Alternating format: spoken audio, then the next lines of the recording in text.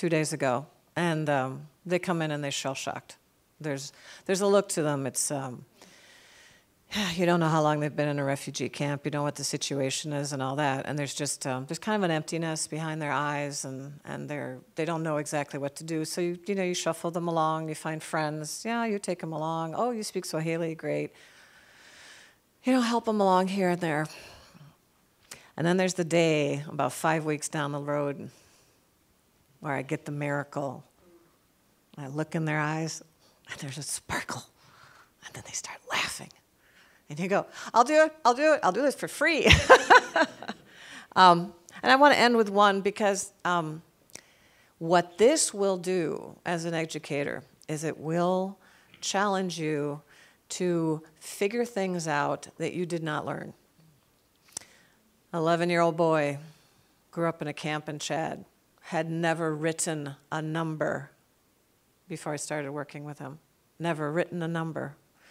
Could say them in French up to 20, but had no idea what the correlation was. He's now doing algebra. You have to think, this is not a child that's gone through preschool and then kindergarten and just that complete evolution, which we sort of all learn in education, like, well, this is going to happen, and then this will happen next, and this will happen next. No, you end up with a kid who's had interrupted scolarity. Oh, okay, well, you look like maybe, based on your age, you're 14, you should have had that many years of education, and you realize, oh, no. So that there are these gaps. And what do you have to do? You have to think, okay, how am I going to teach this?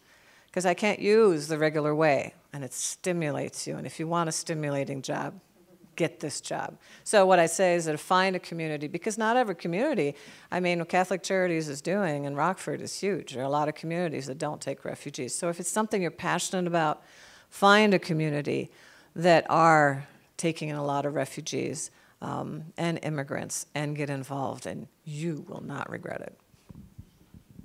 I want to say with the Beloit, not with the Beloit, with the Wisconsin too, just to share this, we have so many refugees working actually in your state.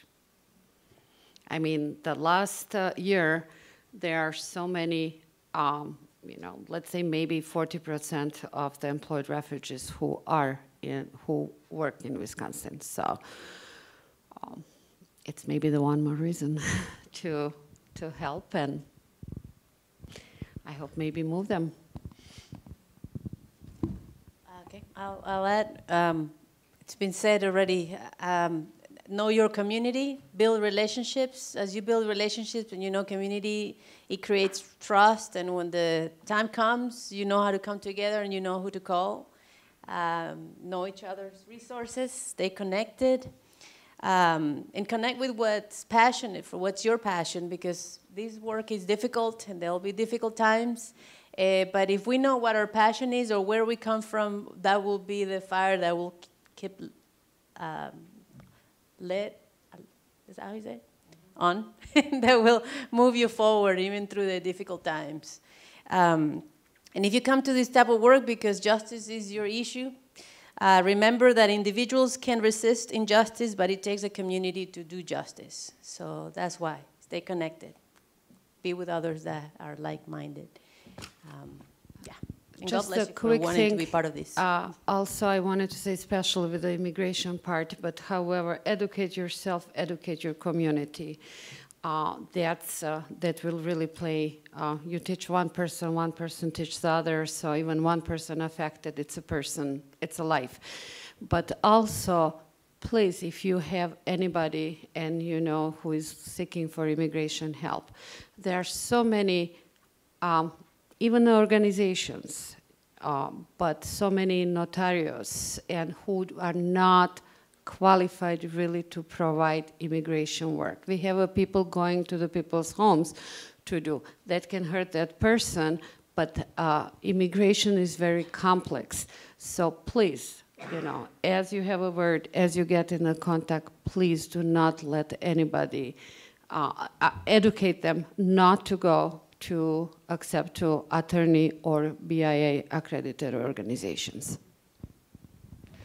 I'd just like to thank, go ahead, Chrisita. Along those same lines, it's my experience has been too that there's taxpayers or tax preparers that are doing those applications, and that's really a no-no. I get a lot of clients, we're not attorneys, we're not BIA accredited, we're advocacy for immigration. So we use our resources, we use our attorneys, we make all the referrals, but it's complicated, and if somebody misleads you and misguides you and gives or fills out that application incorrectly, that's your life, that's their lives. We don't want to mislead anybody, so we really advise against that. We have some organizations, community outreach or whatever, going from home to home to refugees and filling out this application. They are not accredited, and it can really hurt because they're not trained. And you think, oh, it's okay, easy. Did you receive the public benefits? Have you done this? Have you done that? But you really need to know history of the country as well to know where, example, the male had to go to the army. They had to. They had to learn how to get, because it was mandatory.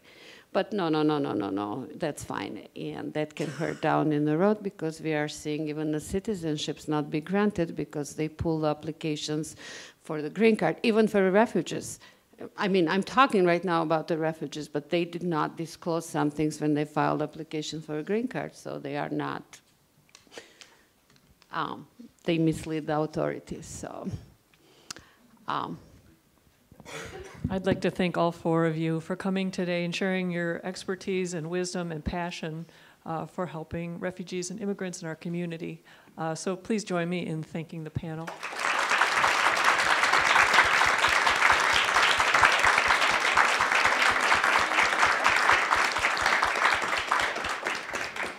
That concludes the panel. If you've got individual questions, come on down. They'll be the panelists will be here for just 5 or 10 minutes or so. Thank you so much.